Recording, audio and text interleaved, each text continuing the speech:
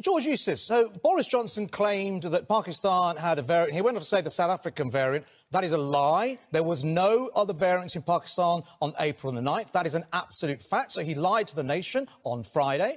And then we hear from Matt Hancock saying, oh, it's never about the number of cases. It was never about that. We were looking at the proportion of positive tests once they arrived here. I mean, why on earth would you allow people to come here free as they want and then just do the test when they arrive? We've never heard that has been before as a policy. And yesterday, Kwasi Kwarteng were trying to claim that actually, no, it's fine because we've got a great vaccine rollout. So that's what we were relying upon. And now you're saying, oh, we were looking at the testing system in India. Which one of those four excuses is the truth? I expect none of them are. It's just more lies. Well, I totally disagree with you. They're all the same. And the Prime Minister and Matt Hancock they're all the same. They're all just lies. Is that what you mean?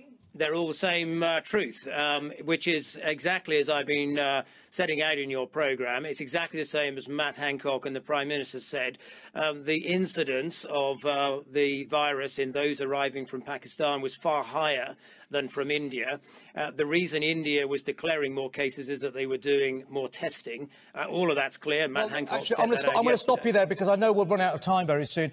Mr. Eustace, it is an absolute lie. Matt Hancock, out of all of those people, you'd think Matt Hancock, Secretary of State for Health, would be the one with the most accurate and reliable information, as he does this every day. He came out with a blatant lie yesterday in the House of Parliament. These are your figures. These are your figures based on the proportion of positive tests. NHS track and test and trace figures, and they claim that India had 5.1% of positive tests, Bangladesh 3.7%, Pakistan 6.2%. Matt Hancock was claiming something else yesterday. He claimed that it was 3 times as many. It's a lie. These are your own figures.